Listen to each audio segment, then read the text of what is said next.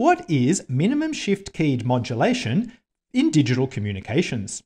Well, let's look at a basic digital communication system. And here we have a digital data waveform, which takes values of either +1 or -1, representing digital ones and zeros. And in a basic communication system, we take this waveform and we multiply it by a carrier waveform, which is a cos waveform at the carrier frequency. And here I've drawn a picture of what that looks like. It's a very high frequency cos wave. When we multiply these two together, the +1s keep the same cos and the -1s flip the phase. And we call this BPSK, binary phase shift keying. Okay, now what's a problem about this is that if we want to send data at a high rate, then we're switching this phase very quickly. So something that we can do is recognize that there's another waveform at the carrier frequency, which is orthogonal to the cos. And we do this in what's called 4PSK. We're using a quadrature waveform. So here we've got a cos carrier and a sine carrier. Here the sine is at the same frequency as the cos, but you can see it starts as a sine, starts going up from 0, whereas this one started at 1. And we can put different data on each of these two waveforms. So something that we do then is we can take every odd data bit here and we can send it on the cos wave. We can multiply by the cos wave. So we say sending that on that carrier. And then we can take every even data bit and we can send it on the sine wave. And if we do it every odd one here, this will be 1, then another 1, then a -1, then a 1. And so we'd have this waveform here, 1 with another 1, then a -1, and then a 1. So then we could have this waveform on the cos wave. And here I've drawn the waveform which is for the even ones, which is -1, 1, 1, and 1. And that's this waveform on the sine wave. We call this one here the in-phase component, which we call AIT. And this one is the quadrature component. So we don't have BPSK anymore. Now we have what's called 4PSK because there's 4 symbols, 4 different phases from the combinations of these. Now the advantage is we're only switching them at half the rate. So we're only switching them now at 2T instead of 1T. And that means we've halved the bandwidth. So that's a really good thing to do. And that's what 4PSK is. So what is this MSK? What is minimum shift keying? Well, let's try and understand it by thinking about building an extra component into this diagram here, into this modulation format here. And what we do here in MSK, and I'll say why in a minute, but just for MSK, it's exactly the same as 4PSK, except for 2 differences. There's an extra multiplier in here, and we do something different with this data stream on the in phase. So let's start by this multiplier. And here I'm showing what these 2 terms are. One extra multiplier on the in phase component and another one on the quadrature component. The in phase is cos, matching the cos for the carrier, and the quadrature is sine, matching the sine. And you can see that this term is very similar to the carrier. The only difference is the frequency value. So this one is at FC, the carrier, which is very high frequency. This one here is at a frequency of 1 divided by 4T, where capital T, and capital T, don't forget, was the period of our data. And so this waveform here is a very low frequency compared to this one.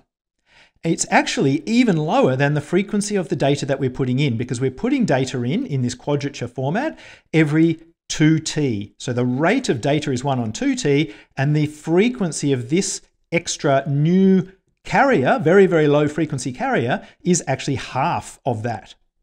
And so we can actually think about this as being a version of pulse shaping. And we'll see why just in a minute. Notice that one is at cos and the other is at sine. And I said there were 2 things that were different between 4PSK and MSK, and the other one was this data sequence. And the other thing that happens in MSK is that this data sequence here is just shifted back by capital T. And we'll see why in a minute. So this means that instead of the one that I've drawn in pencil here, we will be having the signal here coming as 1, and then this transition happens t earlier, and then this transition back up happens t earlier, and this is the waveform here with an offset of capital T. And this gives us MSK, not 4PSK. But the structure is very similar, and we're still using the cos and the sine in the high frequency carrier. Okay, so let's try and really understand this by looking at the waveforms. And I'm going to plot the waveform of this cos function here and the waveform of this sine function here. And that is what I've done here. So as we said, the frequency was 1 on 4t. It's a cos, so at time equals 0. It is, for the cos wave, it starts at 1, and then it comes down. It has a period of 4t, so it comes down here. That's a quarter of the period, half the period, and the period is 4t. That's the cos.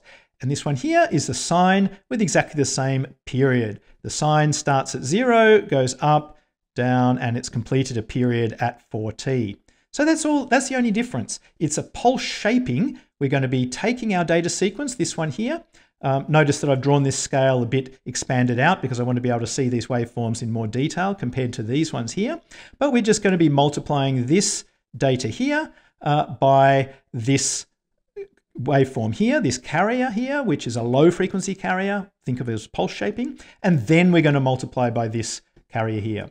So let me try to draw all of those things multiplied together for a special case where this FC is actually not very high. Let me draw it for a small value of FC so that we can see the functions here. So to help me to do that, the multiplying all of these, let me draw the mirror image of this, because we're going to, inside this envelope, we're going to have this carrier here. So I'm just going to draw that mirror image. So now we can see that this is forming an envelope within which this carrier is going to be appearing when you multiply the two together. Of course, we also need to multiply it by the data, which is constant over that period. It's either +1 or -1. So let's start by doing that. This is first over this period here up until capital T is a +1. So we're going to draw this on here, which is the cos, and we're going to multiply by this one here, which is the sine. So let's start with the cos. This is +1 here. Times the cos waveform. So it's exactly the multiplication of these two things. They're two coses, so they start at the top. And I'm going to draw it for a particular case here where this is the frequency of this carrier here. The low frequency here is this one, of course, and we're multiplying by 1. So we get this waveform over the first period of t. So now let's consider the next time period up to 3t. If we look at our data, it is 1 all the way up to there. We look at this waveform, it is the negative part of the waveform. So now we're going to be seeing the inverse of this waveform here. We're going to see that in this period here because the data is still 1, but now this function is inverting it because it's gone negative in this section between t and 3t. So let me draw that.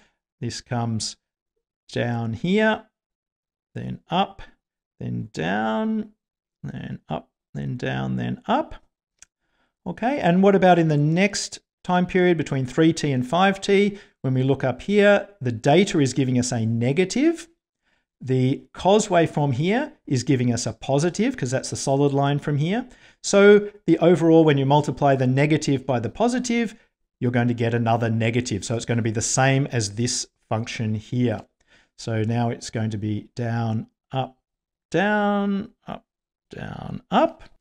So let me now do it for all of the rest of here and also for the sine wave, which is by multiplying this data sequence here, waveform, by the sine.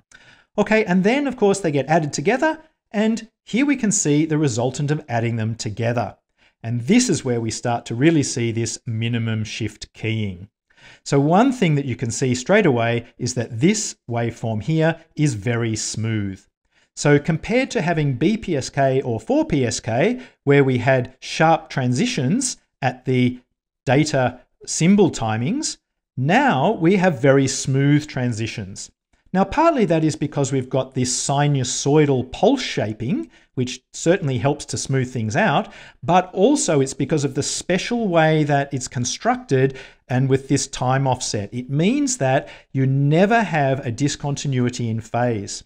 Let's just consider this original waveform here. If we had used a pulse shaping filter of a smooth cosine filter over the symbol timing, then you would get this shape here, and that's definitely smooth there, but then this cosine over here and then followed by another cosine would be giving us a discontinuity. So having a pulse shaping filter, and then there's more discontinuities that we see here.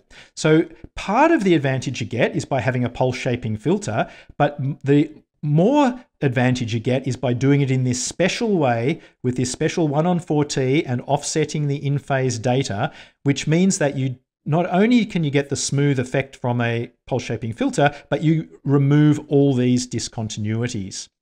So here's the final waveform.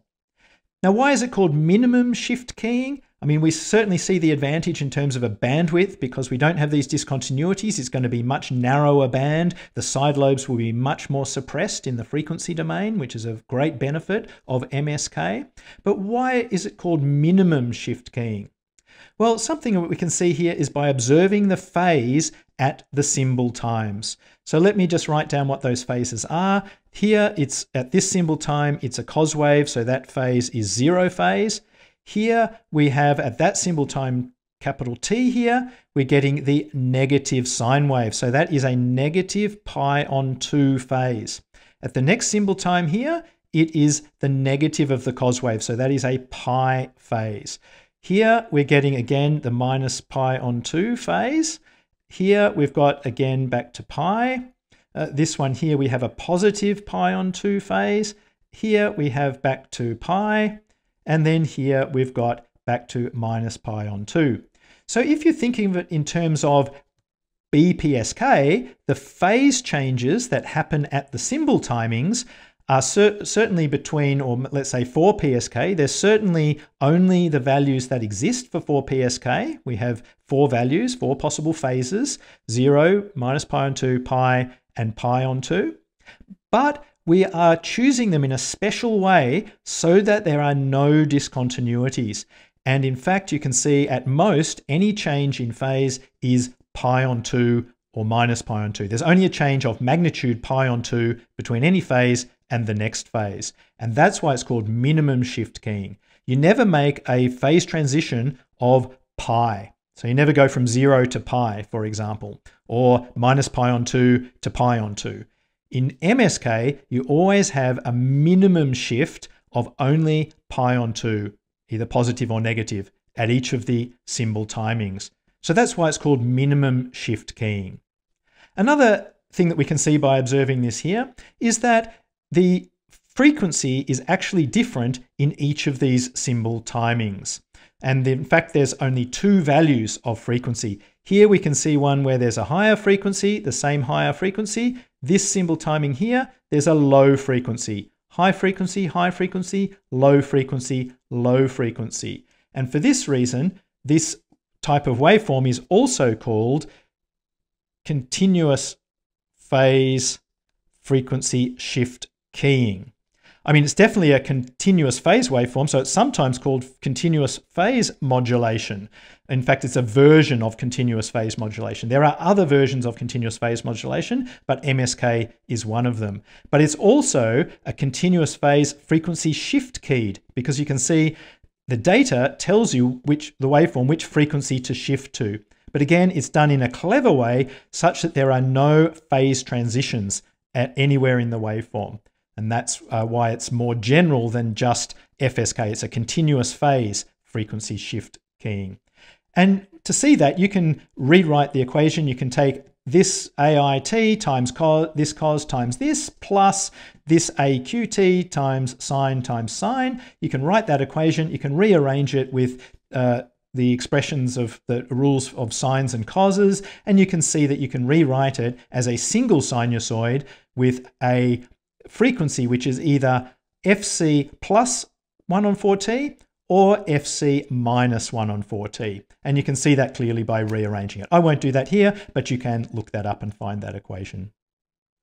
So hopefully this video has given you more insights into minimum shift keying, the benefits of doing it, really very low bandwidth, very low side lobes, which is a great advantage compared to QPSK or BPSK. If you like the video, please give it a thumbs up. It helps others to find the video. Of course, subscribe to the channel for more videos and check out the web page that you'll find in the show notes in the description below, where you'll find a full categorized listing of all the videos on the channel.